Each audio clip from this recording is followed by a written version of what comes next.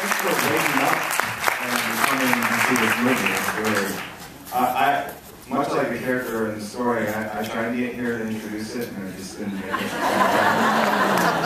So I commend you for making it. Thanks a lot. Great, so we're just going to take some questions from the audience. We ask that you just raise your hand nice and high so that I can see it.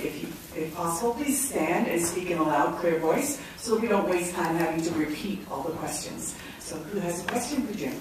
I do. Back there. Thank you so much for the comedy.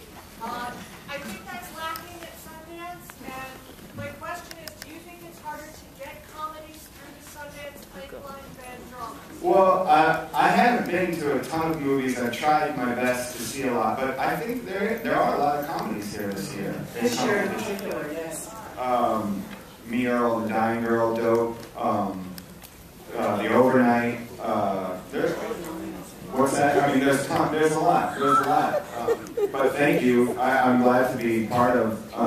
I think I teach screenwriting at the School of Visual Arts, and I always tell my students, I think a sense of humor is important no matter what your story is.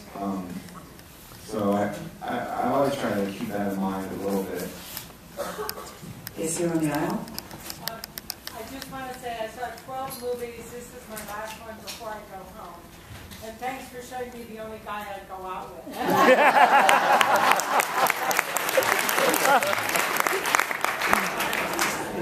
Jermaine's a charmer. I'm just curious how it was working with those two little girls. They were so cute. Like, how did you find them, and how was it working with them? And they aren't sisters. No, those are twins. Those are twins. Andrea and Gia Gatsby, I found them through the casting director, Jessica Kelly, and I would love to say it was an exhaustive search, and we had some great, fantastical story, but they were just, they came in pretty early in the auditioning process. I said I wanted identical twins. Everyone told me not to hold my breath. It's going to be hard to find identical twins that can act. But these little girls came in, and they not only had a great mind for memorizing lines, but they were just so sparkly and natural in front of the camera. I've seen other kids that have some on-camera experience, and they were very stuck in an idea of, I think, what adults had already told them what to do. But these girls, they were really sort of free. They didn't have any preconceived sort of training or ideas. They were just lovely kids. And Jermaine, they started calling Jermaine Dad right away, which he was a little weirded out about. But their chemistry on screen was the same offspring. They had endless energy, and he had infinite patience, and they just got along really well. Right here. Yeah, I love the script, and I'd like you to talk us through the process of developing it to the point that we hear it on the screen, and also about the casting of the lead. Well, thank you. The script was drawn from a lot of places, drawn from a lot of personal experience. I wrote the first draft pretty quickly, put it away, and then came back to it and realized it was too autobiographical. I need to turn this into a story. This isn't just therapy for Jim. So once I was ready to try to make it, I found producers that were really helpful, and we Beachside that produced the film, and Summer Shelton, who are here today. We started compiling lists. And I knew very early on, Jermaine was on the list, and none of us knew if he'd be interested. But I had a feeling that if he was interested, I always say if the actor's interested, they're right for the part. And I knew if he would be interested, knowing his comedy and his work, that it would be a great fit. And he ended up being interested. I always wanted Jessica Williams for this, who I I got lucky. This cast they're all who I wanted. Sometimes it doesn't work out that way, but I got my first choices for this cast. I always wanted Jessica Williams. I always wanted Regina Hall. I thought they would fit for the parts, and I think they all do fit really well. And Michael Chernus and Stephanie Allen. Michael Chernus, who played Gary, I've been a fan of for a long time. I've seen him in so many things in New York on stage. He's just a fantastic actor. Jason Brown.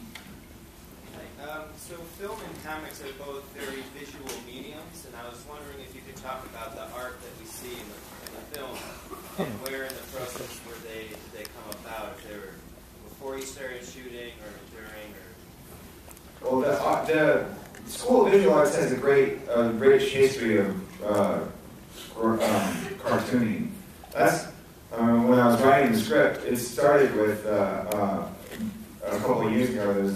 They had a retrospective of the graphic novel at SVA, and I just learned this history. Art Spiegelman taught there. A lot of the greatest graphic novelists taught at SVA at one time. So I had that to draw from, and I thought that was interesting, great, and analogous to filmmaking, which I know something about, but I didn't want Will to be a writer, because that's very internal and hard to portray visually, and I didn't want him to be a filmmaker, because you can't take care of kids and make a film at the same time. But you can. It just felt right, because it's a very solitary, yet visual medium, graphic novel, comics. But that Ray Williams, the guy who did the drawings for Will Henry's character, was a screenwriting student of mine, and I guess Gray and I probably were. He and I, we started working before anyone else.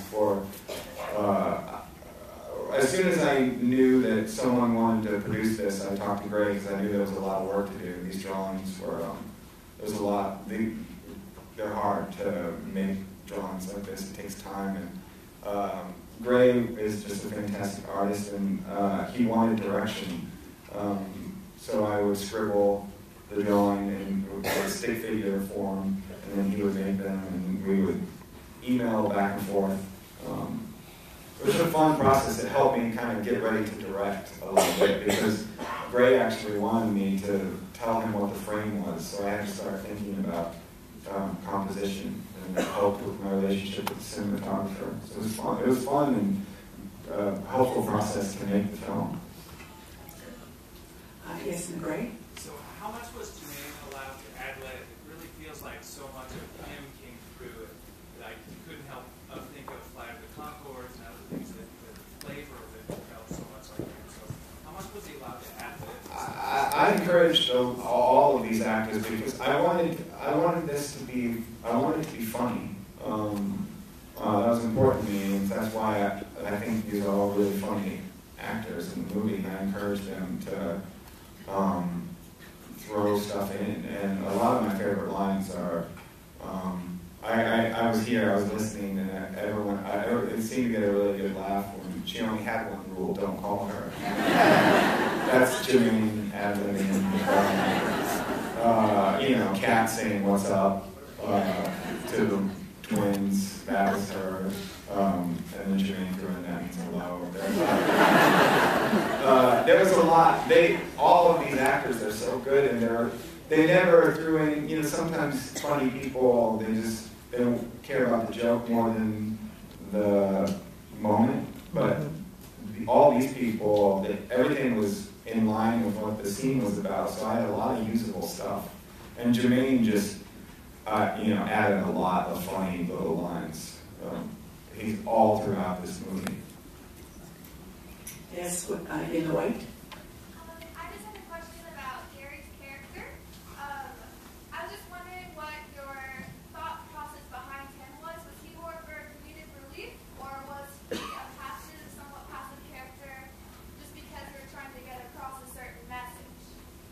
Well, first of all, Gary, I want Gary to be funny. I kind of see Will and Gary on opposite ends of the same spectrum. They're both storytellers.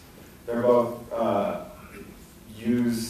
they're both autobiographical storytellers, but Will is very internal and Gary is external. We don't get to see any of his work. I wish, if we had time, I really wanted to film Private Thoughts, Public Spaces, his one-man show, but we didn't have time to film that. But I thought they're sort of, Charlie likes artists and storytellers, and there's something, I think the guys have something in common.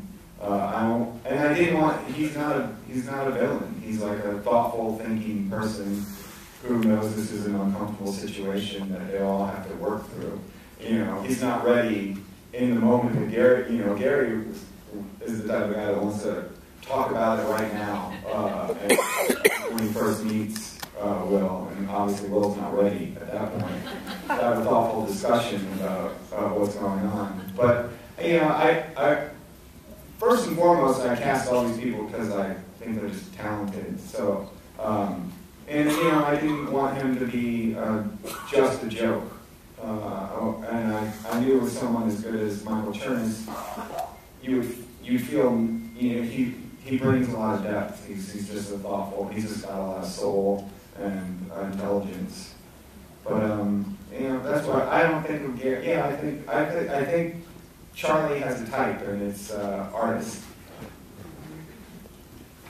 Yes, back here. Just wanted to comment that your choice of the streetscape was wonderful in setting the mood, excuse me, for the different parts of the film, the way the characters' feelings evolve. The different scenes of the neighborhood. Oh. Thanks. I had a chance to actually, all those locations were real. A lot of it was in Cobble Hill, Brooklyn, and then actually in Astoria. I know all those places, and it felt, I'm from Indiana. I've lived in New York for almost 15 years. I was nervous making a New York movie. I told myself, I know enough about Brooklyn now, I can try. Great. We have time for 2 more questions. Gentleman right here. Yeah, I just wanted to commend the score. I thought it sounds like a trio or a quartet, and I just want to know how you worked with the score. It was pitch perfect throughout the film. The score is by Mark Orton, who has done a lot of fantastic films, features, documentaries, and it was he did Nebraska. That was his last film. It was a process of, I mean, I loved his work already, and we would just email back and forth. He was in Portland, I'm in New York. The guiding principle for the music, when our first initial conversation was, I said, I want music that represents Will's short pants. That was a beautiful accident that happened, actually. The costume designer came to me and said, you know, Will's pants are too short. I think I can fix them, but it was a day we didn't have any time. I was let's just keep them short. We'll figure it out. Does it look weird? Maybe I should throw a line in about it. But it was perfect. It was perfect for the moment in the film, and then it became this guiding principle for the music. It's sort of like, I want it to sound like it's working out, but it's not perfect. There's still some room to grow. I guess not because the pants are too short. But. And our final question up in the very back over there. Those are my kids. Magnolia and Grover. Yeah, and they were around a lot, and they watched a lot of cuts with me, and they're like, I love this part, or this isn't emotionally truthful, you rethink it, Dad. But it was, you know, this story is inspired from life, and you know, they get it. So I wanted to dedicate it to them. That's lovely. So thank you very much for